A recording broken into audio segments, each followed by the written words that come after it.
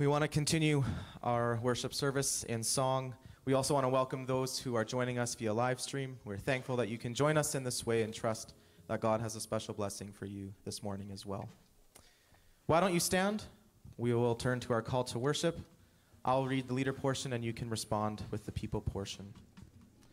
Our call to worship is based out of Psalm 144. O Lord, what is man that you regard him, or the Son of Man that you think of him? For we are like a breath, and our days are like passing shadows. Blessed be the Lord.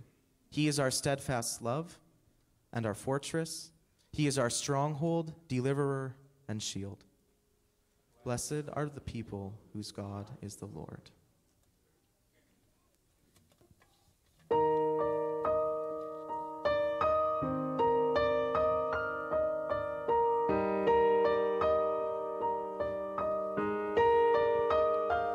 Oh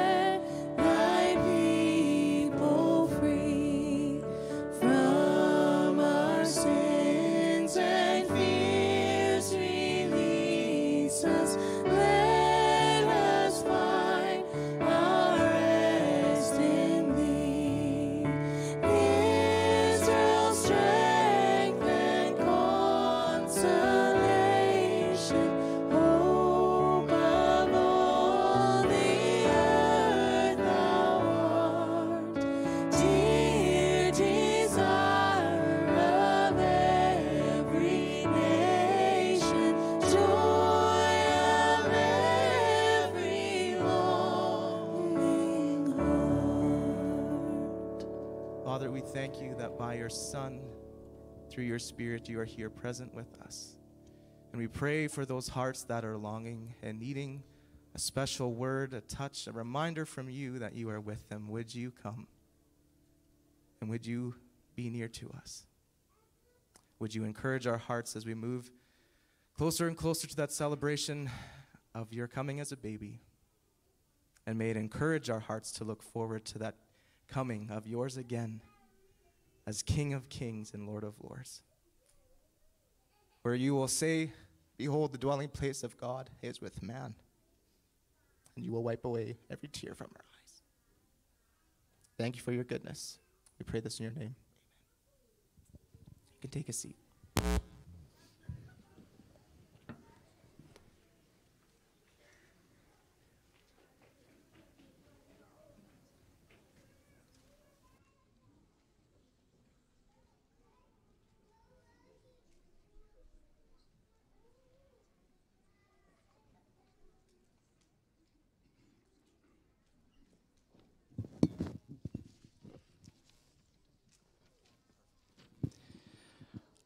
On the first Sunday of Advent, we focused on Jesus, whose name shall be called Wonderful Counselor.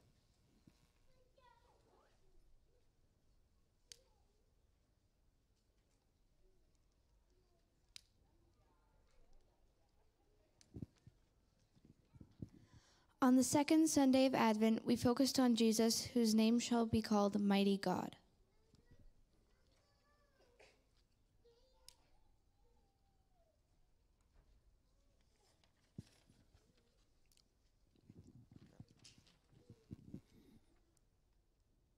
This morning, we anticipate the coming of Jesus, whose name shall be called Everlasting Father. As the deer pants for flowing streams, so my soul pants for you, O God. My soul thirsts for you, the living God. My tears have been my food day and night, and they say to me all day long, where is your God? Behold, the people walking in darkness have seen a great light. On those living in a land of deep darkness, a light has dawned. For unto us a child is born, and unto us a son is given, and his name shall be called Everlasting Father. I have been your dwelling place in all generations. I am from everlasting to everlasting. Before I brought the mountains forth, and before I formed the earth, my throne was established. Before I formed your inward parts, before I knit you together in your mother's womb, I knew you. I taught you how to walk and took you by the arms.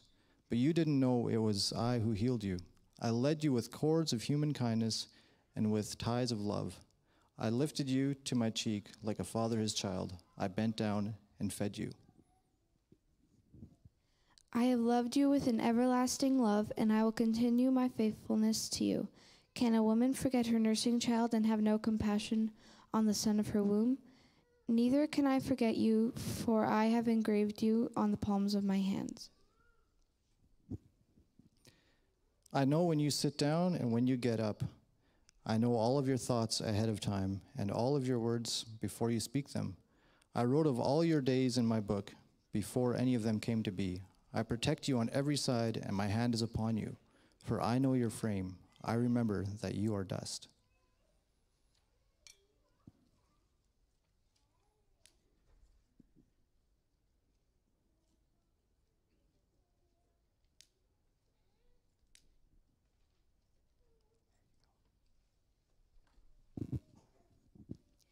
As we light this candle, we depend on you, everlasting Father, to lead us by the hand through the trials and triumphs of this life. As we light this candle, we trust that as our everlasting Father, you know us better than we know ourselves, and your plans for us are good. And as we light this candle, we thank you that when we receive you and believe in your name, you give us the right to become your children. As we light this candle, we declare that you, Jesus, are the everlasting Father.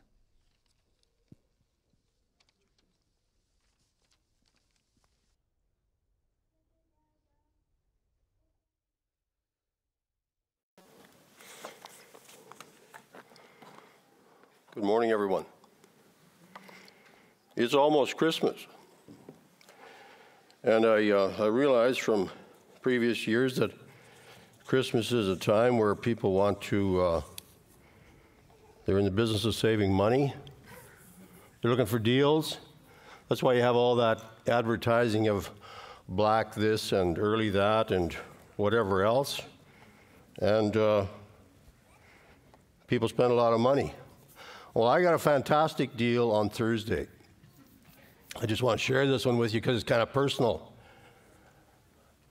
I went and I gave a guy $20 for a haircut, and he took $30 worth of hair. When I came out of that shop, the wind whistling around my ears, I said, maybe that wasn't such a good idea after all. But here I am. For unto us a child is born, to us a son is given, and the government will be upon his shoulders, and he will be called Wonderful Counselor, Mighty God, Everlasting Father, Prince of Peace. And that's where we are today, and as was already mentioned, we've looked at the Wonderful Counselor and the Mighty God in previous Advent services, and today we want to focus on this child to be born as the Everlasting Father. The word everlasting by dictionary definition is defined as something that lasts forever. That's kind of a no-brainer, right? But one of the dictionaries also had eternal in that definition. Continuing without limit into the future is what lasting forever really means. Eternal has a little different definition, which we will get into further on into this morning's message.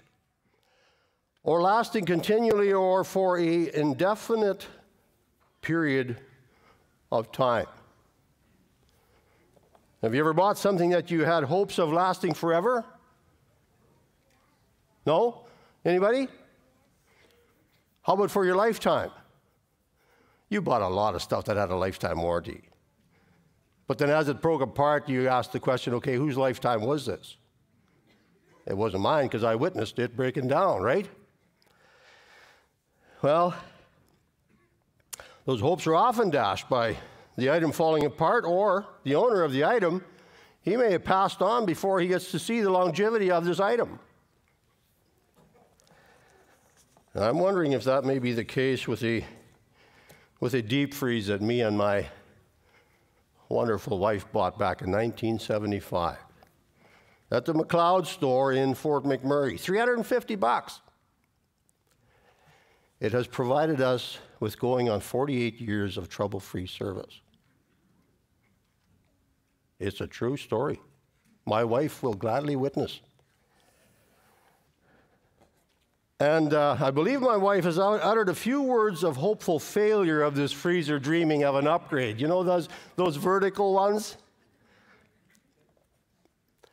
But by the grace of God, I've managed to counter some rather strategic conversation regarding the beauty of this freezer, and I've convinced her slowly but surely that we should keep it till death do us part. As far as Christmas gift advertisements, I did find one organization that said this: 18 gifts that will last forever, or almost in brackets. Extremely close. Well, that's not the case with the prophecy that we're looking at this morning of Isaiah 9:6. In its context of Isaiah's prophecy, this verse is proclaiming the redemption of Israel and the activities, titles, and blessings of the Messiah who is to rule the earth. He will also usher in a reign of blessing and peace upon the earth that will have no end, as we sang in the song. It will last forever. Of all the names given to this child in Isaiah 9:6, Everlasting Father seems to be the hardest one to understand. And I'm not saying that so that you're supposed to throw out a pity party for me or anything like that, but I have spent considerable time scratching my head on this one because I did find it to be an overwhelming title. But let's pray that by the grace of God we'll come to a better understanding of what it means throughout this morning. How could this child that would be born, Jesus, the Son of God, the second person of the Godhead, also be called Everlasting Father? God the Son is certainly not an interchangeable name with God the Father. In the Gospels, we hear God confirming that Jesus is his Son, and Jesus making reference to his heavenly Father many times, indicating that his Father is indeed Father God of the Trinity. At Jesus' baptism, immediately after the event took place, the heaven was opened, and the Spirit of God came down like a dove and lightning on Jesus, and a voice from heaven said, "This is my Son, whom I love, and with him I am well pleased." Matthew 3:16, 17. In John 17:4 and 5, Jesus says this to his Father, "I have brought you glory on earth by completing the work that you have given me to do. And now, Father, glorify me in your presence with the glory I had with you before the world began." Before the world began? Jesus was already enjoying glory with God the Father before the world began.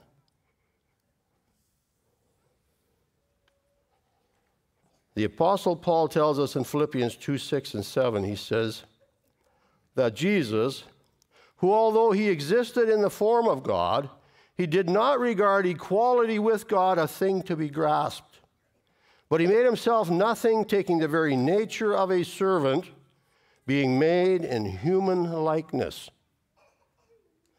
We see here that both God the Father and Jesus the Son, they make a distinction of their respective roles in the Godhead. Jesus being called Everlasting Father does not mean that the Son is also the Father. There is one God in three persons in the Godhead, existing in perfect unity.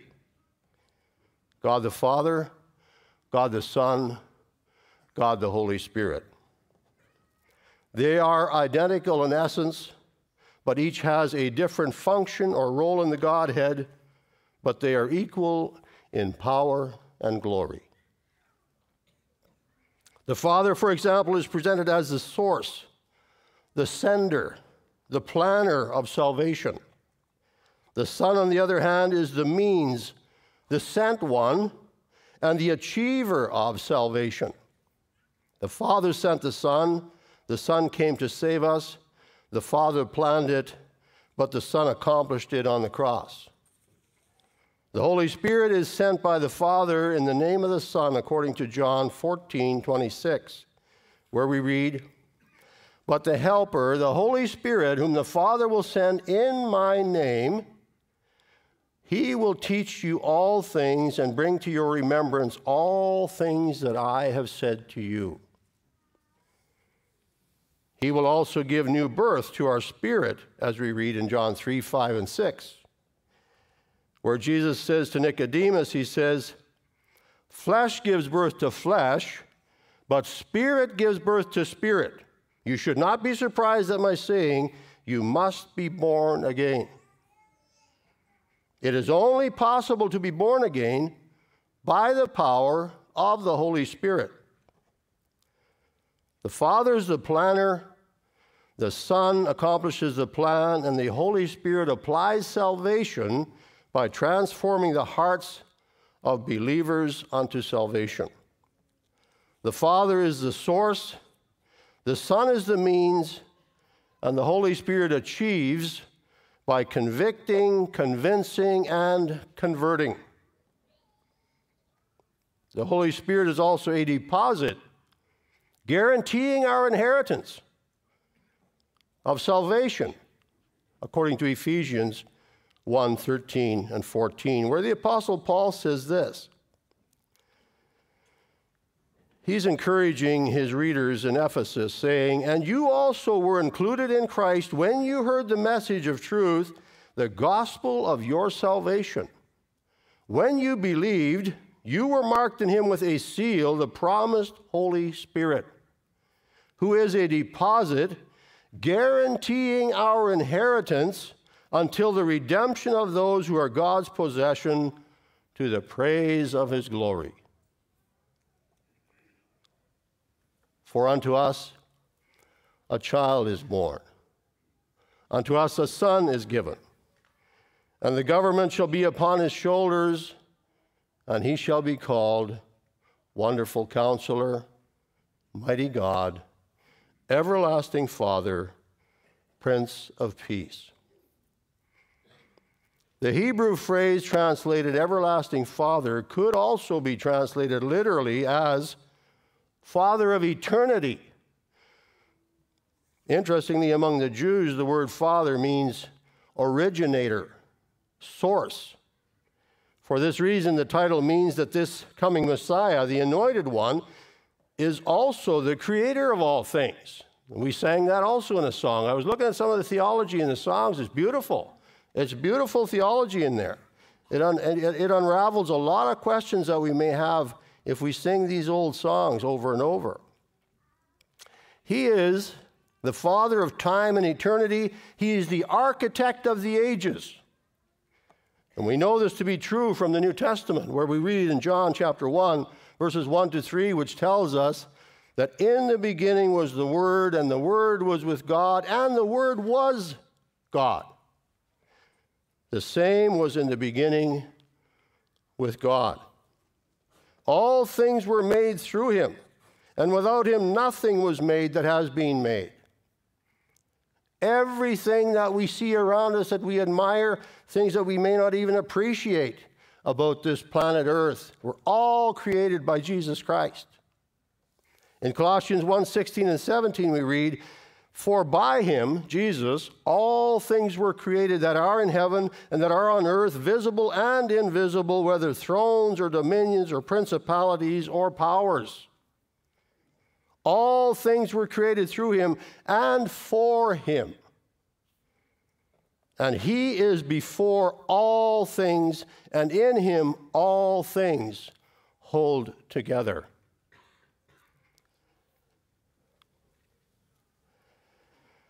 In the Hebrew word construction of this phrase, everlasting Father, Father is the primary noun, and everlasting is the term that describes his fatherhood.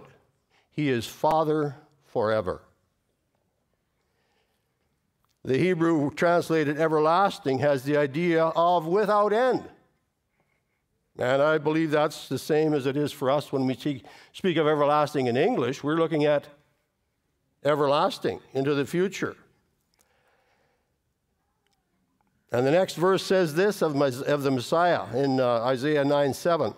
It says, of his greatness, of the greatness of his government and peace, there will be no end.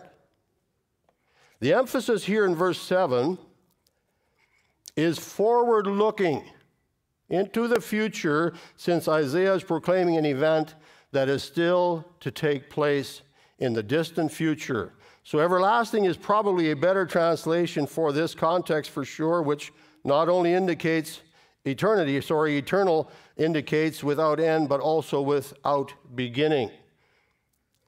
But Isaiah here is prophesying an event in the future, and he's using everlasting Father. Again, in the New Testament, we know that the Messiah is without beginning, but that is not the emphasis here in the context of Isaiah. For as the everlasting Father, the Messiah will be a father, and his fatherhood will be without end. Many rulers in the ancient times, they considered father of a country. And interestingly, something that I did read, I found out that George Washington was seen as such in the United States back in the day. In ancient times, father of the nation was viewed in much the same way as father of a family. It was the father who was to protect and provide for his children. In the same way, this child to be born will become a king who will be a father to the children of Israel, and he will protect and provide for them. Disappointingly and discouragingly, I did discover in my study of this topic that in North America, in the U.S., there is more than 50% of black homes that do not have any father present. More than 50% of the homes of black Americans do not have a father present. A very sad piece of information that I came across. It was the father who was to protect and provide for his children. That's the mandate of God given to the male race as fathers. And his whole role as protector and provider will not be limited by aging or death, this eternal Father, everlasting Father. His role as Father will continue on forever.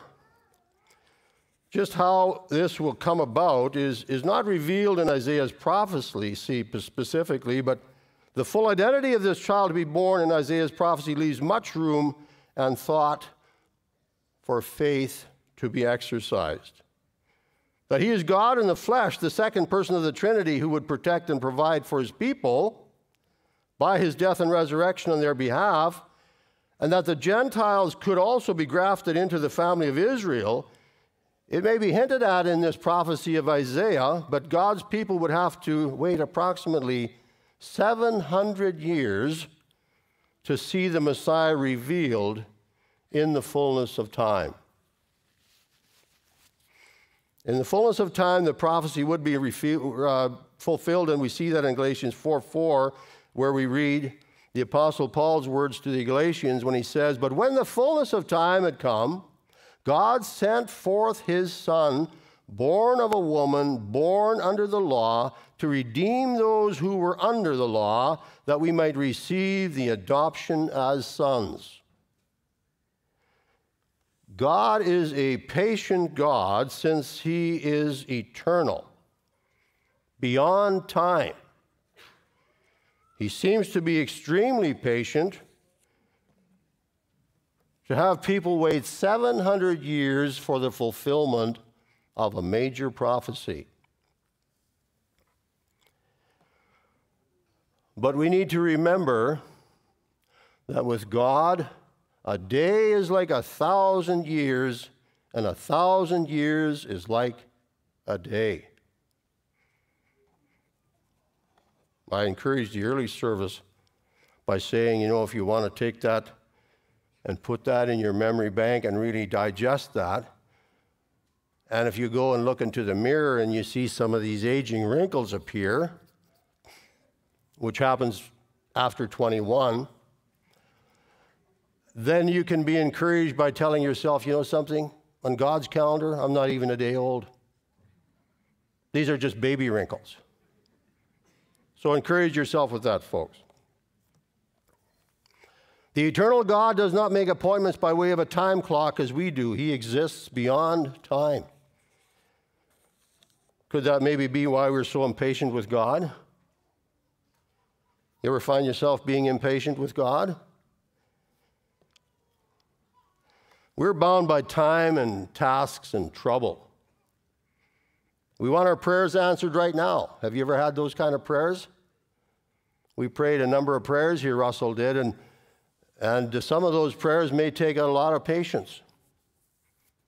God's time clock works different than ours. As a matter of fact, I shouldn't use the word clock in connection with God because he's beyond time.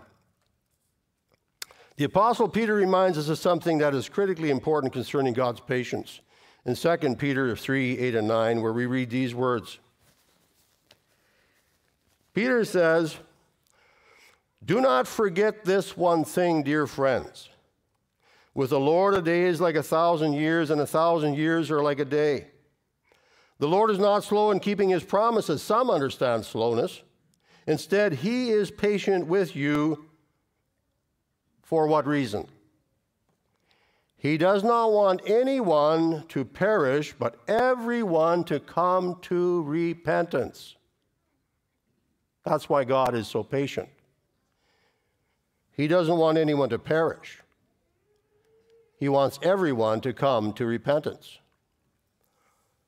So what does that mean, you may ask? Well, the word repentance in the Bible literally means the act of changing one's mind. True biblical repentance goes beyond remorse and regret or feeling bad about one's sin. It involves more than merely turning away from sin. I found this definition, which I liked in Erdman's Bible Dictionary. It says, repentance in its fullest sense is a term for a complete change of direction involving a judgment upon your past and a deliberate redirection of your future. If you're heading down the road of sin and destruction, which many people are on, and they're traveling at breakneck speed, not acknowledging it, you need to turn onto the road of repentance for deliverance. That's the instruction from God's word to you and to me. Why is this important? Well, I think that the Apostle Peter gives us a good reason in his second letter that he writes toward the end of his life. 2 Peter 3, 1-14. Peter says, "Dear friends, this is now my second letter to you. I've written both of them as reminders to stimulate you to wholesome thinking." That's the purpose of his letter. He wants us to think wholesome thoughts. Why? Because there will be some major events that will take place in the future, Peter tells us. He says, "I want you to recall the words spoken in the past by the holy prophets and the command given by our Lord and Savior through your apostles." He's indicating there that the words that the prophets and the apostles spoke, they have equal authority. They're both given by God to the people. Above all, he says, verse 3, "You must understand that in the last days scoffers will come, scoffing and following their own evil desires. And they will say, 'Where is this coming he promised? Ever since our ancestors died, everything goes on as it has since the beginning of creation.' Things haven't changed. But they deliberately forget that long ago by God's word the heavens came into being and the earth was formed out of water and by water. By these waters also the world of that time was deluged and destroyed." Peter says that the scoffers, they're accompanied by their evil desires and their arrogant snobbery toward the idea of the coming judgment, which led them to sexual perversion. The scoffers argued that in a universe governed by natural laws, miracles simply cannot happen. Therefore, they said, Jesus Christ could not come again. That's why he's not showing up. We've been waiting for many years and nothing's changed, they said. They also forgot that God used the water for the purpose of the construction of earth and will use it, or did use it, for the destruction of the ungodly, unrepentant sinners, some of which helped Noah build the ark. I looked at this and I said, these folks had 120 years of employment, some of them. By the way, those folks lived a little longer than we do nowadays. But Noah spent 120 years in building this ark, and these people were working for this guy, and he's the evangelist of the planet. And he's telling them, folks, there's going to be a flood coming, something you've never seen before. And I know it'd be a little hard to grasp because they lived in a time when there wasn't such a thing as 2 or 3 or 4 or 6 or 8 or 10 inches of rain coming down. They had never seen that. They had never experienced it. So they didn't believe what this fellow was telling them, but they were thankful for the paycheck they were receiving because it was probably one of the larger projects on the planet at the time, 120 years in the making. So they mocked him. They didn't believe what he said.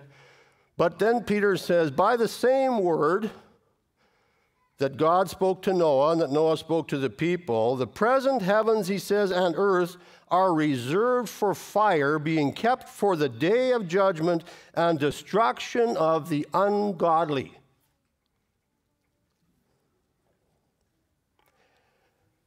I found in my reading that they estimate approximately, and these are estimations, so don't hold me to it, there could have been as much as 750 million people on the planet, or perhaps 2 or 3 billion. That's a lot of folks. That's a lot of folks that were considered ungodly and that drowned in the flood. Only 8 souls were saved of the entire population of the planet. Peter goes on to say, he says, but do not forget this one thing, dear friends. With the Lord, a day is like 1,000 years, and 1,000 years are like a day. The Lord is not slow in keeping his promise, as some understand slowness. Instead, he is patient with you, not wanting anyone to perish, but everyone to come to repentance. Verse 10, but the day of the Lord will come like a thief. The heavens will disappear with a roar, the elements will be destroyed by fire, and the earth and everything done in it will be laid bare. No more secrets. No more hidden agendas. Everything will be laid bare. Since everything will be destroyed in this way, what kind of people ought you to be? And Peter answers that question. He says, you ought to live holy and godly lives. We're challenged to live holy and godly lives. As you look forward to the day of God and speed its coming, that day will bring about the destruction of the heavens by fire, and the elements will melt in the heat.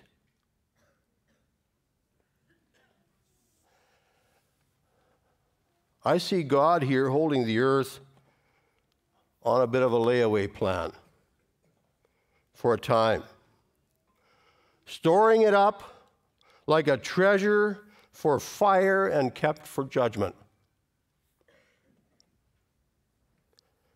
The day of the Lord, Peter says in verse 10, it includes the tribulation, the millennium, the great white throne judgment, and the destruction of the present heavens and earth.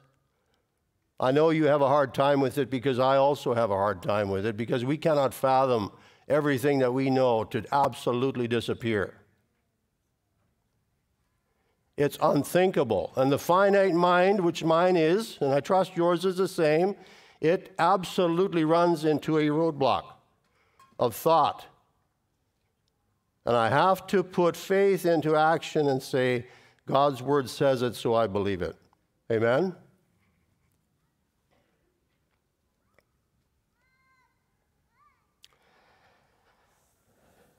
At the great white throne, after the millennium, the ungodly men and women will be judged and thrown into the lake of fire according to Revelation. This is not the most encouraging passage of Scripture, ladies and gentlemen, but I'm giving it to you as homework for this afternoon, Revelation chapter 20, 11 to 15. Read it over a dozen times. It's the reality of what's going to happen in the future. Guess who is seated on this throne as judge? Guess who is seated on this throne as the judge on this white throne judgment? Any takers? Anybody care to guess?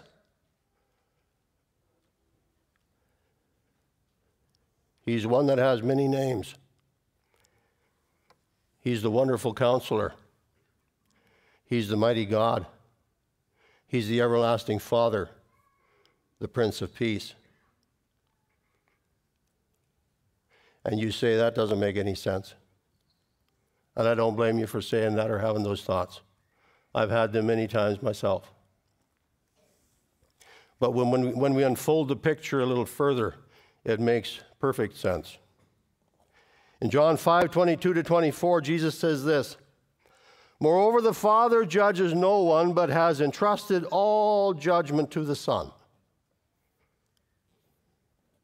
that all may honor the Son just as they honor the Father. Whoever does not honor the Son does not honor the Father who sent him. Very truly I tell you, whoever hears my word and believes him who sent me has eternal life and will not be judged." That's the best news of the day. He that believes in him who sent me, Jesus says, has eternal life and will not be judged, but has crossed over from death to life. Amen? Somebody's tracking with me. Praise God. Thank you, young fella. I'm not counting the rest of you out. Back to 2 Peter 3:13. "But in keeping with his promise, we are looking forward to a new heaven and a new earth in which righteousness dwells." There's a new heaven and a new earth promised, ladies and gentlemen. "So then, dear friends," Peter says, "since you are looking forward to this, make every effort to be found spotless, blameless, and at peace with God."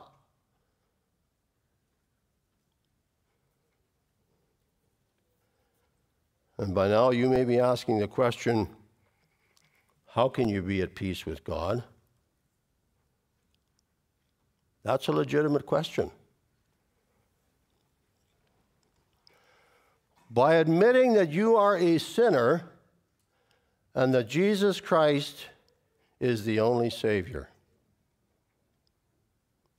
That is how you can be at peace with God.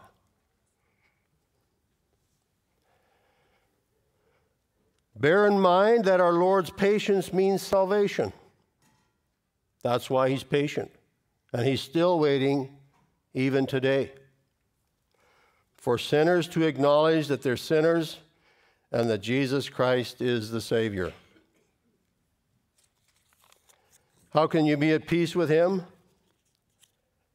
Well, Romans 10:9 and 10 tells us that if you confess with your mouth that Jesus is Lord and you believe in your heart that God raised him from the dead, you shall be saved. For it is with your heart that you believe and are justified, and it's with your mouth that you profess your faith and are saved. As the scripture says, anyone who believes in him will never be put to shame.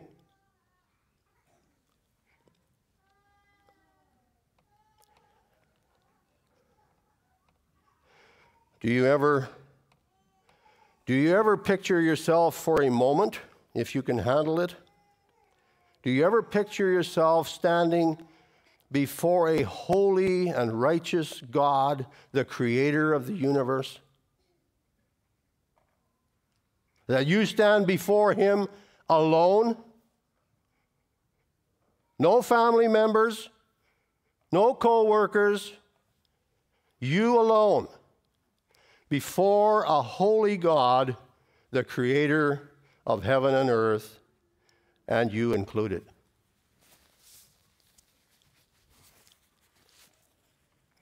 I go there, and I shudder.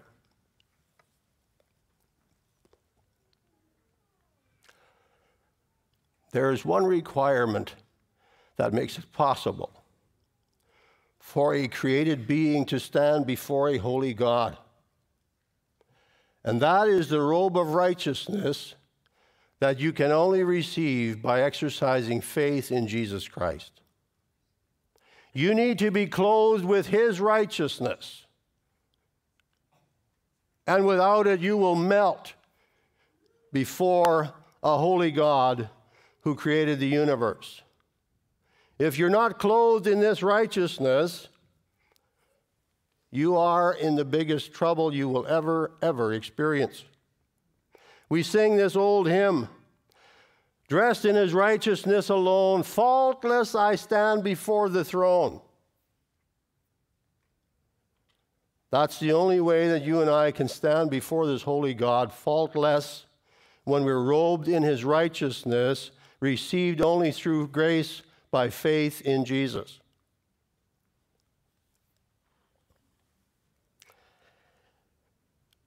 Anyone who believes in him will never be put to shame. So we see that Jesus, as the everlasting Father, he's the one who gives us eternal life by his death, burial, and resurrection, and he's brought life and immortality to light. He was delivered over to death for our sins, Romans 4:25, and was raised to life for our justification. The significance of Jesus Christ's resurrection is extremely important, because had he not, we would not be able to have this robe of righteousness that he offers us today. He was delivered over to death for our sins and was raised to life for our justification. By faith in him, we can stand justified before the God of the universe.